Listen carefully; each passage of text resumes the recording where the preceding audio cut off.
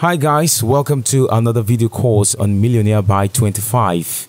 Today I will be showing you how to extend your gig delivery time. Now a lot of people don't know how to do this, and if you don't, you would end up reducing your gig ranking.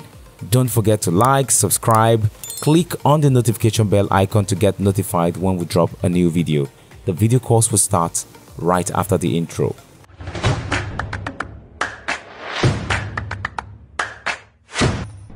Welcome back. Now, if you would remember, if you can recall, one of the videos I talked about how to extend your gig delivery time, but I did not really go deep into it. So I will be using someone's gig because I don't have an order. So let me use someone's gig for this. So let's look at this person's gig. Okay, let's say this is a client who needs your service as a graphics designer, and you're just one day left. Click on view to extend your time, and right here you can go straight up to click on deliver your order. You click on that.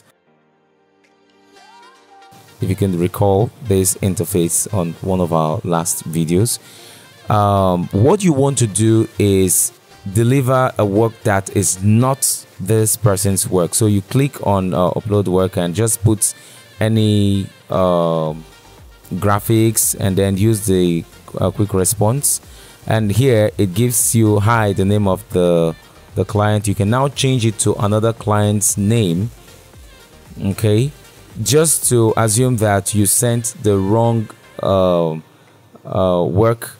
You're sending someone's delivered job to the wrong person, okay, and so you put in just a random name, then click on deliver work.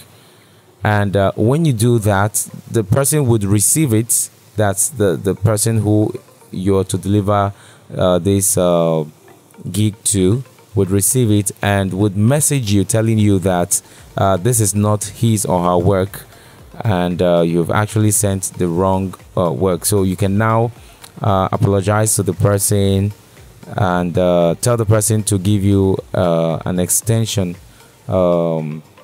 Automatically, Fiverr would extend your time by 24 hours. So the person would request for modification. So now it's not a crime. Fiverr would not see this as an issue. Now I'll show you a second method to go about it. If you don't want to go with this method, you can go straight to that visit the resolution center. And here at the resolution center, you can come down and click on extend the delivery time, and the next option that comes up, which you click on, is I am too busy for this job, and then you click on continue.